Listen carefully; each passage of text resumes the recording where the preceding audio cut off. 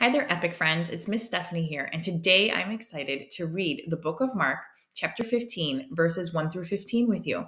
But before we get started, if you need to take a second to hit pause on this video so that you can grab your Bible, grab something to write with, and grab your Epic journal, you can go ahead and do that, and I'll be waiting for you right here when you get back. Once you've got your Bible, you can go ahead and open up to the book of Mark, which is a little bit past halfway through the Bible. And the next thing I want you to do right before we start reading is to turn on your thinking voice. Your thinking voice is a tiny little voice that thinks for you while you read. And your thinking voice does things like make predictions. So what might happen next? Your thinking voice makes connections to other things that you've read or life experiences that you've had. And your thinking voice also, it responds sometimes with questions like, how can that be? Or I wonder why that happened. Sometimes your thinking voice responds with feelings of happiness or feelings of sadness. And those are all perfect moments to pause this video, pause your reading, and to jot your thoughts down into your Bible or into your journal. Are you all set? Here we go. Mark 15. Very early in the morning, the chief priests, with the elders, the teachers of the law, and the whole Sanhedrin made their plans. So they bound Jesus, led him away, and handed him over to Pilate. "Are you the king of the Jews?" asked Pilate. "You have said so," Jesus replied. The chief priests accused him of many things. So again, Pilate asked him, "Aren't you going to answer?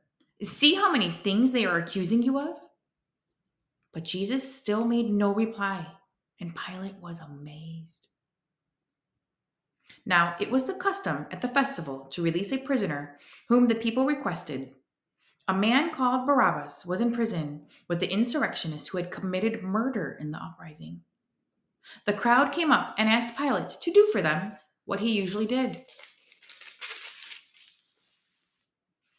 "Do you want me to release to you the king of the Jews?" asked Pilate, knowing it was out of self-interest that the chief priest had handed Jesus over to him. But the chief priest stirred up the crowd to have Pilate release Barabbas instead. I'm going to take a second here to jot down some thoughts that I'm having.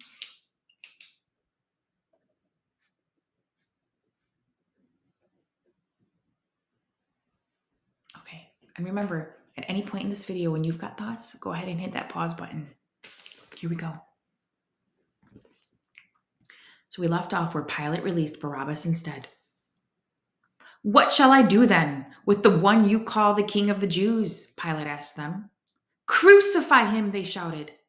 "Why? What crime has he committed?" asked Pilate. But they shouted all the louder, "Crucify him!" Wanting to satisfy the crowd, Pilate released Barabbas to them. He had Jesus flogged and handed him over to be crucified. Now that's it for today's reading. Remember, journal your thoughts. If you've got questions, you can ask your family about them. You can write down your questions for your small group leader and ask those questions on Wednesday at Epic. And remember to check this reading off of your Bible reading schedule and to check back in tomorrow for tomorrow's reading.